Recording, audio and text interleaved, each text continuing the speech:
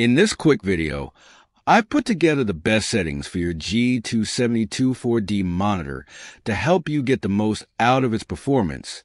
These settings are easy to apply, and I hope they enhance your experience. Let's dive in.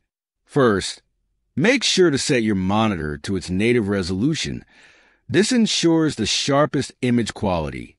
Also, check that your graphics card supports the refresh rate for smooth visuals. For brightness and contrast, go with 75 to 80 for both. It's a good balance between clarity and comfort. Under preset mode, select custom color, then adjust the RGB channels to 98, 95, and 100 for a vibrant and accurate color profile. Set sharpness to 50, as it's optimal for clarity without over-sharpening.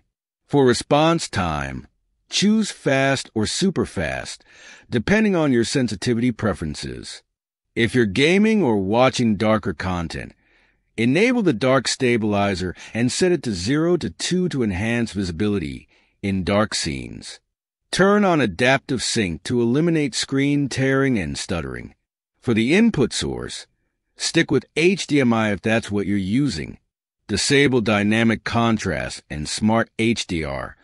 These can sometimes interfere with consistent image quality. These settings should help improve your overall experience with the G2724D. Try them out and don't hesitate to tweak if needed.